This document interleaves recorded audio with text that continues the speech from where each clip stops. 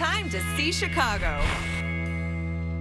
You can thank me now for getting your steps in. Homewood, sort of like a scavenger hunt sort of mural find.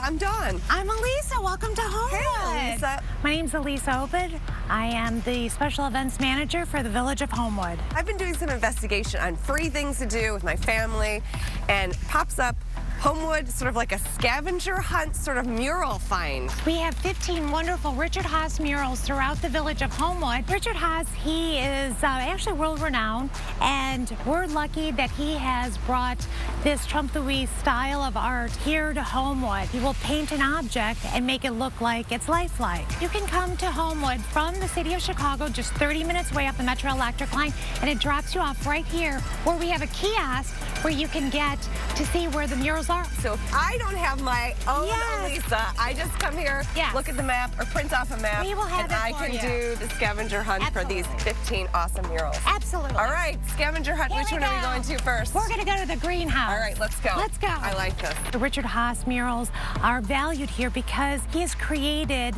murals that are reflective of the community as well as the environment around it. The Richard Haas mural here called the greenhouse.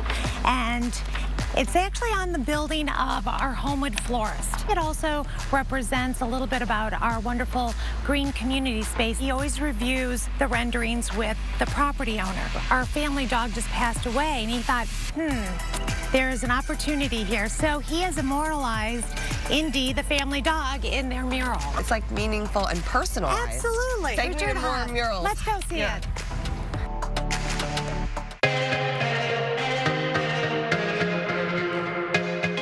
So here we are coming up to the CN rail yard.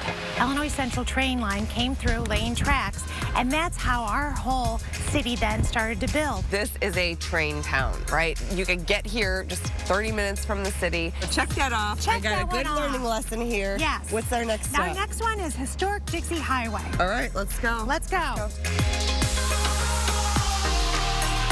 It's fun to be able to see if you can find the murals, but then also to be able to learn more about Homewood. Now, why is this one so important to Homewood? Dixie Highway starts in Chicago and will take you all the way to Florida. And that's how Midwesterners would get to the south then, is through Dixie Highway. Does he come up with all these ideas? The mayor works with him, and Mr. Haas does an amazing job of researching Homewood. So it's not just beautiful to look at. I'm actually learning something about the community. What's next? Hey, let's go to the Independence Day Parade. Oh, I like the sound of that. All right, let's go. I like the sound of that.